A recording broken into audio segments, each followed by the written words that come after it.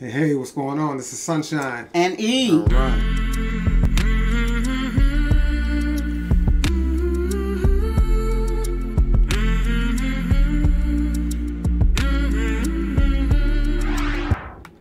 You know what, YouTube? I want you to jump right in here. Jump right in here with Sunshine and E. All right. With the E Shine. Okay. We are doing something today. Yeah. That is ultimately one of my favorites. Yeah. See, I'm glad we do this because a lot of times, if you're anybody familiar with our channel, there's a lot of times that I went back and said, what are my favorite country songs? I got different things that I do. So this one is more geared towards her. And so which is good. I don't want to always be the one to say, hey, because this is our channel. So, but with this title, it says, I Love Lucy. And, maybe later on you can tell us the difference between I Love Lucy and the Lucy Show, because I'm sure there's a difference and you can probably tell me what it is. I think I know what it is, but for those other people, that's another fact that they can probably guess at. But there's 20 of these controversial facts, and what I want to know at the end is how many of those 20 that you knew, since this is like your show. So let's get started. And, let's just get right into it. But before we do, go ahead and like, subscribe, hit the notification bell, also share and comment below. Let's get started with these 20. When I Love Lucy premiered on October 15th, 1951, nobody expected it would be one of TV's most popular and enduring programs of all time. There are a few reasons that the show was such a huge success. The show used innovative filming techniques, Lucille Ball was a professional, the writing was excellent, and so was the production staff. Also, Desi Arnaz was very savvy in business. All of these factors combined are the reason why I Love Lucy topped the Nielsen ratings for 4 of the 6 seasons. If you're a fan of the show, there are still things you probably don't know. Here are 20 things you might not have known about I Love Lucy. Facts First presents I Love Lucy, 20 Controversial Facts. Before we get started, make sure you subscribe and click that notification bell so you don't miss a single video. CBS didn't think Americans would accept the fact that Lucy would marry a foreign man. I Love Lucy started out as a radio show called My Favorite Husband, starring Lucille Ball. Lucille said yes as long as her real-life husband, Desi Arnaz, would be cast as her husband. On the radio show, Richard Denning played Lucy's husband. The network didn't like the idea. Liz Cooper was Lucy's name on the radio show, and they didn't think Americans would believe that Liz would be married to a foreign man with a very noticeable accent. Even though Lucy and Desi were married in real life, the network didn't go for it at first. Finally, to have Lucy on TV, CBS gave in, but it wasn't easy to convince them. It's a good thing they did because Desi helped make the show what it was. To convince the network, Lucy and Desi took their show on the road. Desi had a successful career touring the country with his Rumba band. To keep him home with her, Lucy wanted the network to cast Desi as her husband. The couple wanted to prove to the network that they were a great comedy team, so they created a vaudevillian skit that was inserted in the middle of performances by the Desi Arnaz Orchestra. They toured during the summer of 1950, and people loved watching Lucille's antics. They also loved her interaction with Desi. They had a skit called The Professor, and it convinced the network to cast Desi. The writers loved the skit so much it was incorporated into Season 1, Episode 6 of the show. Lucy and Desi refused to move to New York. Lucy and Desi wanted to work in Los Angeles so they could be at home near their baby daughter, Lucy. In 1951, most TV shows were broadcast from New York because it's where the sponsor, Philip Morris, wanted the show to originate. Back then, the United States wasn't wired for TV from coast to coast. The show would broadcast live and could only be transmitted so far. The show would be preserved on a camera aimed at a TV monitor and was shipped to distant stations. Philip Morris didn't want to do this because their biggest cigarette market was up and down the East Coast. They wanted the picture quality to be best in this area, so filming in Los Angeles wouldn't work. Desi suggested that the show be filmed with 3 cameras like a stage play. This would provide the same picture quality in all markets. At this point, multi-cameras hadn't been used on sitcoms. Desi hired legendary cinematographer Carl Freund to solve the problem. They built the right set to film this way, but CBS said it cost too much money. Lucy and Desi agreed to take a cut in their salary, and their production company, Desilu Productions, would retain ownership of the films. The 35mm film was part of the reason for the show's success. Since Lucy and Desi owned the series, they were the first millionaire TV stars. Wow. Read me a good night story. Only Lucy could make fun of Desi's broken English. After the first few episodes, there was an unwritten rule that only Lucy could make fun of Desi's broken English. The writers allowed other characters to make remarks, but each time the studio audience sat in silence. The audience thought it was cruel for anyone to make fun of Desi's accent other than Lucy. Smoking was required on camera. I Love Lucy almost didn't make it on TV because CBS had a hard time finding a sponsor for the show. When the tobacco giant Philip Morris signed on at the last minute, the show was allowed to go on. Philip Morris had one condition. The characters had to smoke a lot, and the name Philip Morris had to be worked into the dialogue as much as possible. The only problem with this was that Lucy smoked Chesterfield cigarettes. To get around it, Lucy had stagehands stuff the Philip Morris cigarette packs with her brand. Wow.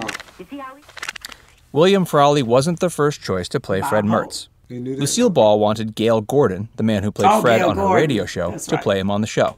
At the time, Gail had a role in the Our Miss Brooks radio show.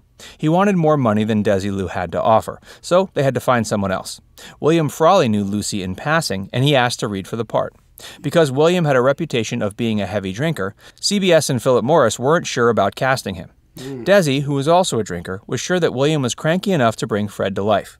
He was offered the role on the condition that if he missed work for any reason other than a legitimate illness, he would be written out of the show. William never missed a day of filming. Wow. Okay. But they trailered Bob Hope. Several actresses were considered to play Ethel. Lucille had worked with Bea Benaderet on the radio and wanted her to play Ethel. Unfortunately, Bea had just signed on to another project, so she wasn't available. Lucy had worked with Barbara Pepper in the past, and they were friends, so she was considered for the role. The network shot this down because she was a heavy drinker. They thought having two heavy drinkers on the show was too risky. Barbara played background characters on several episodes of the show and went on to star on Green Acres. The director, Mark Daniels, saw Vivian Vance at the La Jolla Playhouse, and he recommended her to Desi. Desi liked her, and she was cast as Ethel. The Mertzes hated each other off camera. Vivian Vance was 22 years younger than her TV husband. She resented having an old poop play her husband. William reacted by calling Vivian a sack of doorknobs and a bitch. The hatred they felt for one another was only known to the directors and writers, and it never showed on screen. The two didn't want to jeopardize their roles on the show, so they didn't show their hostility toward one another. Some of the actors didn't even know they hated each other. Right. Desi Arnaz had lifts in his shoes and his love seat. I heard that. Desi claimed to be 5 feet 11 inches tall, but he was really 5 feet 9 inches. Lucille Ball was 5 feet 7 inches tall barefoot, so she towered over her husband when she wore heels. Desi was a prideful man and didn't want his wife to be taller than him. On the love seat, production added an extra pillow that couldn't be seen by the audience. This made him look taller than Lucille when they sat together. He also put lifts in his shoes for scenes when the couple stood together. Desi rejected a scene that involved Ricky cheating on his taxes. Desi believed in the American dream, and he was very patriotic. When he was just 17 years old, Fulgencio Batista overthrew the Cuban government, and the Arnaz family fled to Miami with nothing but the clothes on their backs. They lived in a warehouse with other refugees, and Desi got a job cleaning bird cages. When a scene on the show called for Ricky to change numbers on his tax return, Desi had the writers remove it. He didn't want the audience to think that Ricky would cheat the U.S. government. The Candy Lady was a Big Dipper in real life. Job Switching, aka the Candy Factory episode, is one of the best episodes of all time. In the episode, Lucy and Ethel stuff their faces with chocolates while trying to keep up with the conveyor belt. Before this scene, Lucy dips the chocolates. The woman in the scene was a real-life dipper who worked at See's Candies on Santa Monica Boulevard named Amanda Milligan. Amanda had never seen the show, but she was hired anyway. Amanda didn't want to slap Lucy as the scene called for, and the directors were worried. When it came time to shoot the scene, Amanda slapped Lucy so hard it caused her ears to ring. When the show wrapped, Lucy asked Amanda how she liked show business. Amanda said she'd never been so bored in her life. She preferred making candy. Lucille Ball was too stressed to appreciate the humor in one of the best episodes. One of the best episodes in the show's history was Lucy Does a TV Commercial. During filming, Lucy was too worried about messing up her lines to appreciate the humor in the show. She was worried that she couldn't say, Vitamita Vegemite. To make things easier, she had Maury Thompson, the script supervisor, stand off camera with cue cards that had her lines. It made things less stressful for Lucy, but she still couldn't enjoy herself. They didn't like to yell cut and reshoot scenes. Because the show was filmed in front of a studio audience, the occasional blooper was ignored. An example of this took place in redecorating the Mertzes' apartment. In the scene, Lucy was talking about how the Mertzes needed help fixing their marriage and their apartment. Desi says, paint the furniture and reupholster the old furniture, which wasn't right. The show didn't stop, and the blooper was left in the show. Lucille's pregnancy created panic behind the scenes. During season 2, Lucille found out she was pregnant. Lucy had suffered 3 miscarriages before this, and the couple was thrilled to find out they were expecting. The producers and the couple were concerned about the fate of the show. Other than the 40s sitcom Mary and Johnny, which also starred a real-life married couple, a woman had never been visibly pregnant in a TV series. Because Lucy got so big while pregnant, they couldn't hide it. The network eventually agreed to add the pregnancy into the storyline. While filming, the network had a Catholic priest and a rabbi on set to make sure they didn't do anything questionable. CBS believed that the word pregnant was too vulgar for TV, so they replaced it with expecting. Little Ricky and Desi Arnaz Jr. were born on the same day. Lucy and Desi knew that Lucy would have a C-section. Lucy's doctor scheduled all C-sections on Mondays, which was the same night of the pregnancy episodes. When Lucy went to the hospital, Lucy Ricardo did too. Lucille suffered during the grape stomping episode. The woman Lucy was supposed to fight with in the grape vat barely spoke English. She didn't understand what the producers wanted, and she held Lucy's head under the liquid in the vat, and Lucy almost drowned. Wow, that's crazy. Didn't know that. Lucille drove guest star Harpo Marx crazy. Lucille was a fan of Harpo Marx, and she wasn't prepared for his style of acting. Lucy insisted on a lot of rehearsals, and Harpo didn't work that way. He said he had been in show business for 35 years, so he didn't have to rehearse. There were a few times where scenes had to be reshot after the audience left and then pieced together by the editor. Wow. The longest laugh. During the episode where Lucy hid a dozen eggs in her pocket and danced the tango with Ricky, the eggs broke. The audience laughed for 65 seconds straight. Wow, that's a long time. Desi Arnaz wanted realism. There were many times when Desi insisted on realism. For example, in the episode Pioneer Woman, they needed an 8-foot loaf of bread to pop out of the oven. Desi wanted real bread, so they hired a New York baker who could make it. Wow. The fish that they used in deep-sea fishing was a real fish. The uh-oh lady heard in the studio audience was Lucille's mom. In many shows, you can hear a woman in the audience say, uh-oh. The woman saying it was Lucille Ball's real-life mother. Wow. I didn't know that. Which of these facts did you find most surprising? Let us know in the comments. And be sure to subscribe to Facts First for more great videos.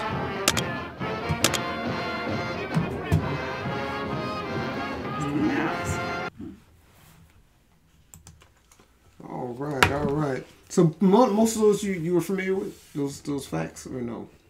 I mean, some of them, no. Some some- of them I was, and some of them I wasn't. Yeah, some of them you really had to probably be there to really know that that was the issue. Now, if you ask me about a scene, I can tell you what it was about. Oh, okay. I've seen them all. Now I enjoy stuff like that because I'm really, because especially with entertainment, you find out certain people really didn't like each other and you couldn't tell on screen, and some people were having problems with drugs and alcohol and you didn't tell on screen. So these people really were real professionals. I think in the heat of the night that was the same situation with one of the guys on that show. He had had a drug problem or whatever, but nobody really seen on did drug or drinking, one of the two, and so I enjoy things like that, getting that back some of the background information on whether it's a celebrity in music or entertainment, as far as movies or in this situation sitcoms. But I'm still to this day I Love Lucy fan. Oh, The difference between okay, there you go. That's one. the Lucy show and I Love Lucy, Ricky wasn't on the Lucy show. Now, he did do an appearance on there once, but it was about her and her children, and they lived in the countryside, and that's when Mr. Mooney came, the one who she wanted to play, where William Frawley played Fred. So that was a takeoff. She attempted, there was a Lucy show and Here's Lucy. Okay. And then there was another one where she tried later in the years, and it just didn't. I don't think it made it past a couple of episodes. So now, in the Lucy and I Love Lucy show and I Love Lucy, was she simply two different characters? It wasn't like a spin-off where she was the same? Because wasn't she work on The Office or something? In the Lucy show. Right, but she wasn't supposed to be the same person she was in I Love Lucy. It was kind of I mean, it was a little bit different because sometimes in a couple of episodes they did reference, New York, and not necessarily New York, but the husband. Right. But it was never really blossom, and they didn't just never include it bringing them in Oh, okay. to the show actually at all. It was just her and Vivian now. And it's funny because Vivian kept the name. Lucy kept the name in the Lucy show. Okay, so she was still Vivian. Right. She was Vivian Vance rather than Vivian Mertz. Oh, okay. So, well, wait a minute. Is that her name? Her real name, Vivian Vance? I don't know. But she wasn't Mertz. I know she wasn't Mertz on the Lucy show. Yeah, I was wondering that because I was wondering if they were two different, you know. Maybe if she had named it something differently, then maybe you would say, okay, it was different. Because I always thought maybe it was different. If it wasn't, is the Lucy show after Ricky or before Ricky is supposed to be, you know? So I didn't. It was after, definitely after. I mean, the actual film, but I mean, her if they were supposed to be the same Lucy connection show. Well, a lot of people don't know that when they started the I Love Lucy show, her and Desi weren't even married anymore. They had already divorced, I think, to my understanding, that when the show started airing, they were already divorced. I don't know how that is. I ain't gonna say how it is because she had 2 children, and the first season she was pregnant. Okay. So I mean, that still can happen. But they, you know, actually remain good friends till his death. Oh, okay. You know, so we got to do some more stuff on Lucy because we do. Because there's a lot of stuff that things when it comes to Lucy, kind of outside of just the Lucy show. Like there was a big thing where and we won't get big time into it with the Phyllis Diller and Lucy thing, you know, and of them claiming a look-alike or whatever. I don't think they looked alike. I mean, that, you know, they had that out. So I'm just saying maybe we'll get into that a little bit more. But I remember seeing Phyllis Diller and some of the not that I don't like. I like Phyllis Diller, but Lucy. I mean, she just had a glamour. Yeah, you know, that's true. She was just very elegant and, you know, classy to me. Okay. Now, I heard stories that she, you know, people had a hard time working around her. She was very hard to work with. No, you had to walk on eggshells, Lucy. Lucy, okay. Yeah. A lot of them people that do well are real perfectionists, so they expect people to get at the same level. So I think it's more or less y'all got to get up to that. And that's usually the case of that. But well, you would have thought I knew the woman because I mean I literally cried when she passed away. Mm-hmm. My mom, I called all the way to where she was living, and first words out of her mouth are, "Are you okay?" And I'm like, no.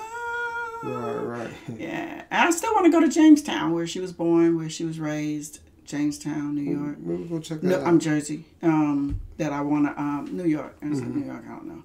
But it's Jamestown. I want to go, actually, to the museum. I hear they have a museum now. Okay, we'll go check that out. Put that one of our stops on our road trip. You know, that's it.